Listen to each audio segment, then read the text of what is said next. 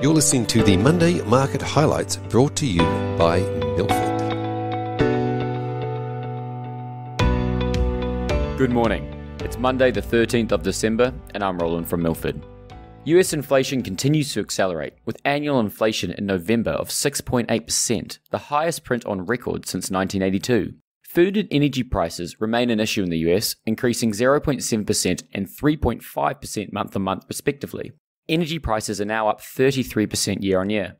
Backing out these more volatile metrics, core inflation increased 0.5% month-on-month, or 4.9% year-on-year.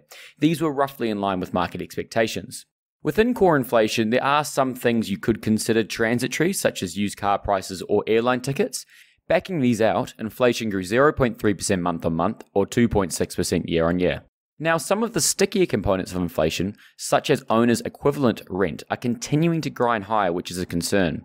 This particular metric grew 0.4% month-on-month and is up 3.5% year-on-year, accelerating again. Initial jobless claims in the US, a measure of those entering unemployment, came in below expectations at 184,000 versus 215,000 expected, implying fewer people in the US are exiting the workforce. This was actually the lowest print since September 1969. In addition, job openings for October were released last Thursday, which ticked up to 11 million, only slightly changed from the record 11.1 million job openings in July. It's safe to say the labour market is very tight in the US. Domestically, the RBA held their monthly meeting and to no one's surprise, they left the official interest rate unchanged. Turning to equity news, the Consortium trying to buy Sydney Airport was given the green light by the ACCC, which came as a bit of a surprise to some, who thought given the Consortium held stakes in other airports, such as Melbourne, it could raise some concerns. Now, they aren't out of the woods yet, but Sydney Airport shares rallied 2.9%. However, it still trades at a 16-cent per share discount to the $8.75 offer. The ACCC also approved Cleanaway's proposed acquisition of Swayz's Sydney assets. The Cleanaway share price didn't really react to the news. Irongate Property raised $50 million of equity to acquire approximately $160 million of assets. The key asset here was a 50% stake in an office asset located in Cremorne, Melbourne, which cost them $130 million. They raised at $1.55, which was a 6% discount to its pre-raise price. Shopping Centres Australia released an update on the valuation of their properties, which grew significantly over the past 6 months. The cap rate compressed by around 50 basis points, which saw their portfolio of assets increase on average by almost 10% in just 6 months.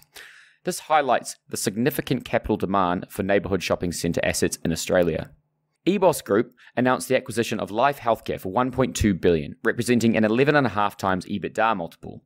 Life Healthcare is one of the largest independent distributors of third-party medical devices, consumables and capital equipment, and in-house manufactured allograft material in Australia and New Zealand, and it also provides EBOS with an entry into the Southeast Asian market.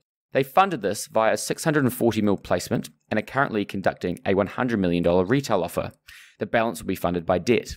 Looking to the week ahead, domestically, we have the Westpac Consumer Confidence Index out on Wednesday.